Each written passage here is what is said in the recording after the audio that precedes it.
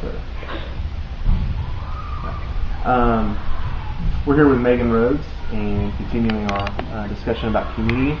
Megan, why don't you share with everyone about maybe a time in your life where you experienced community and how in that you really experienced God's love?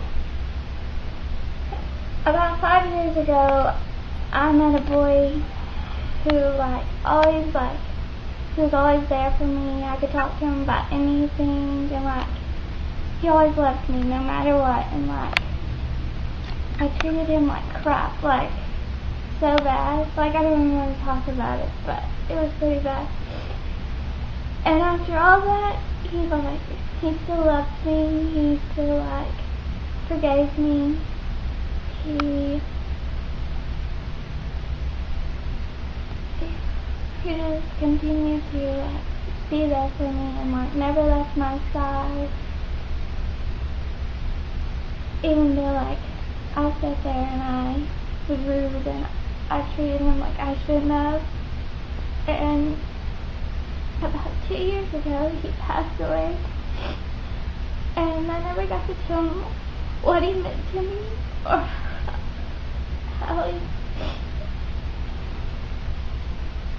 how sorry I was, and now look what I regret it.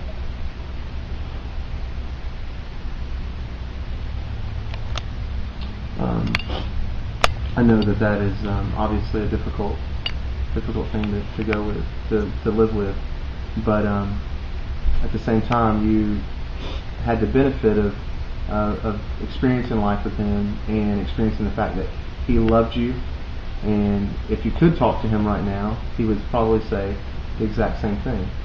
And so you got to see how God loves us even though we're unlovable through your friend, and that's something that not everybody gets to experience, so that is a good thing. Would you say that you learned from him about your own life and how you should live your own life out?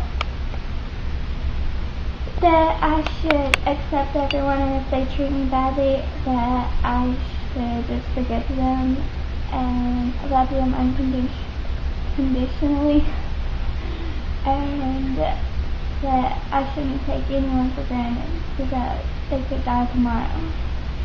That's good. That's good.